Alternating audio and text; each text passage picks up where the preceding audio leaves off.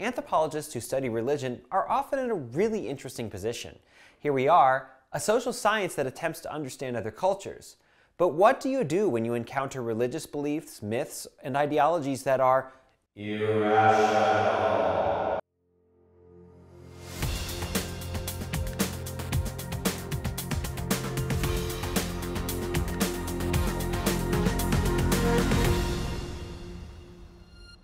Hey, and welcome to another edition of Anthropology in 10 or Less. I'm your host, Michael Kilman, and real quick, don't forget to support this page with a like and a subscribe. And also, you can head over to Patreon or check out some of my published works. Today, we're going to look at another entry in the anthropology of religion by looking at the limitations of rationalism, and why, in this episode, I will argue that we should suspend both belief and disbelief in the episodes ahead in order to better understand the spiritual life of other people we study. We'll start today with a wonderful book on the anthropology of religion called Beyond Rationalism, Rethinking Witchcraft, Magic, and Sorcery. Here in the West, we like to think of rationalism as a point of departure for all scientific inquiry and study. But what if using that as a starting point actually prevents us from understanding what's happening in a culture? The reason I focus on this topic now is because, well, the fact is, future episodes on religion are going to get into the, quote, weird stuff.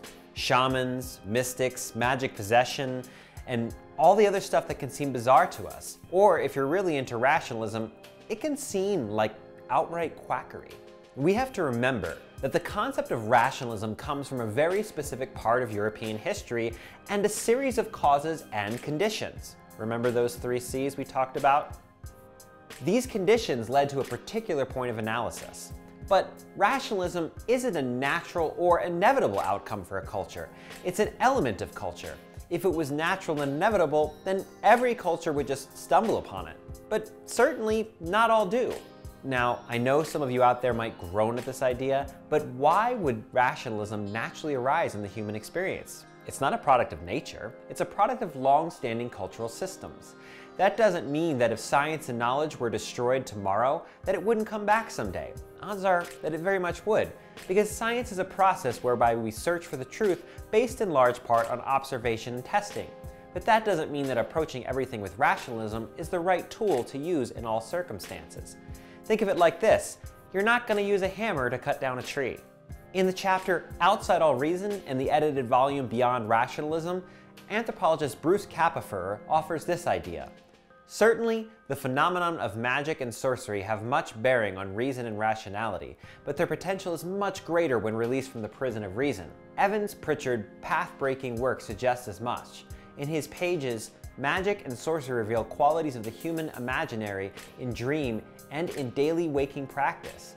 These, in their specifics, broach serious questions as to the role of the imaginary or imaginal in the construction of realities and in the intuitive orientation of human beings to the process of their ongoing existence. Basically, if we want to understand our fellow humans who are different from us, we have to try to understand their imaginations.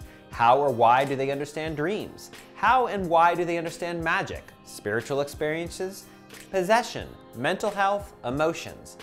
Things outside and inside the bounds of everyday life? In other words, Kapifer isn't arguing that rationalism is bad, quite the contrary, but he is arguing that it's a particular approach from a European culture, and that if we use this as our starting point, we will very likely fail to understand the diverse spiritual experience for different traditions. Now, quick note here, I posted a link to a documentary on Evans Pritchard's work with the Azande below in the info section of this video. It's an older ethnographic film, but I still think it's worth watching to understand the completely different system of non-Western logic and rationalism. After all, what one culture thinks is rational isn't always rational in the eyes of another culture.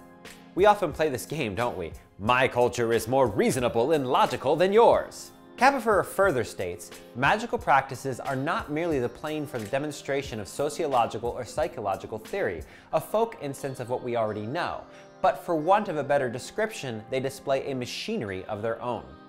He's saying that by letting go of limitations of Western rationalism, we have a better chance to understand the social and cultural processes behind the culture's spiritual life. In other words, if we really want to step into the shoes of the people we are studying, we have to try our best to think like they do, even if it's completely foreign and different to our own experience. That's just basic participant observation, all the way back from episode 1.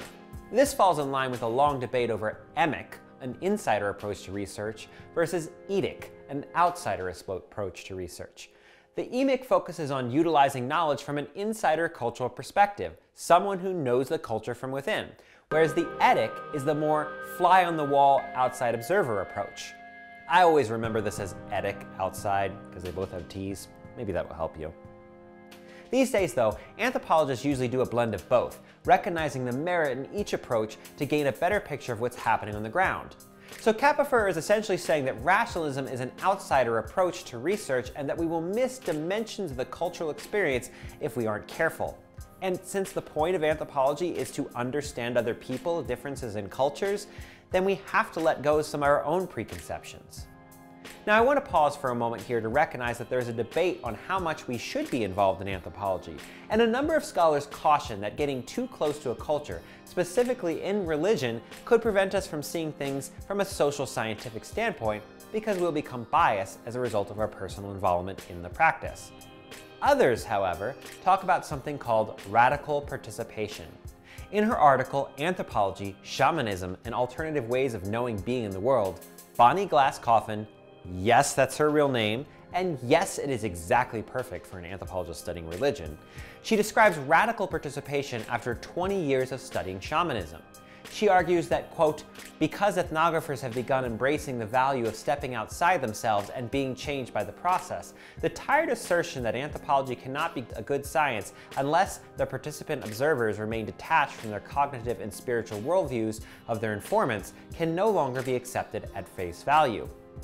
She further states later in that quote that a methodological perspective that emphasizes intersubjectivity, engagement, vulnerability, willingness to lose control, and the ethnographer's willingness to be transformed by spiritual and cognitive maps different from her own is more ethically defensible in decolonizing than detachment typical of participant observation. Essentially, she is also arguing that rationalism and distance prevent a deeper understanding of the cultural processes that surround the spiritual life of a culture.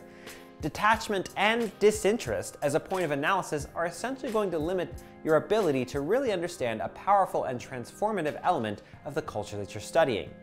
Now, you may disagree with this, and of course, some other anthropologists certainly do, but my viewpoints integrate belief, considering the following example.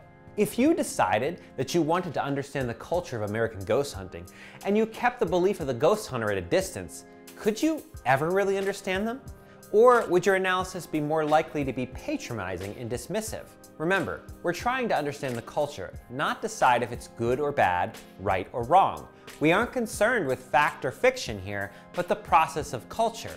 Whether a ghost is real or not is beyond the point of our question. We're trying to understand what the culture is doing.